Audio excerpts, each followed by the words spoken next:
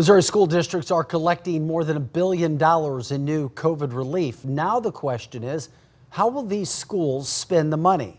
Our Chief Capitol Bureau reporter Emily Manley explains it tonight.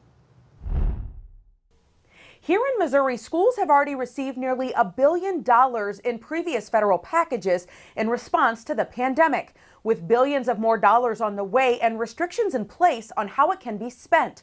I asked the state's education department what school districts are doing with the money.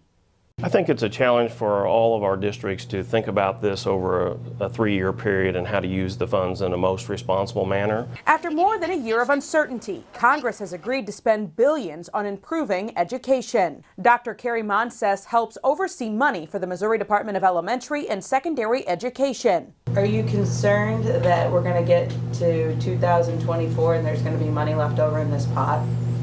It's really early to determine that.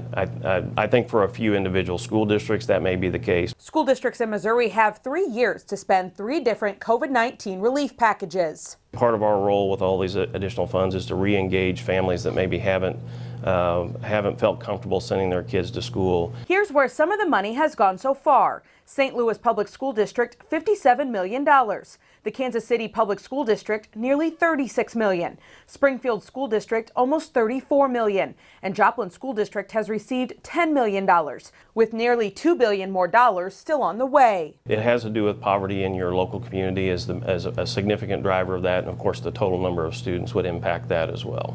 Monses says the money has to go to pandemic expenses like summer school, devices for students, and school improvements. Things in the building itself that impact indoor air quality. So it's not just your HVAC system, heating and air conditioning.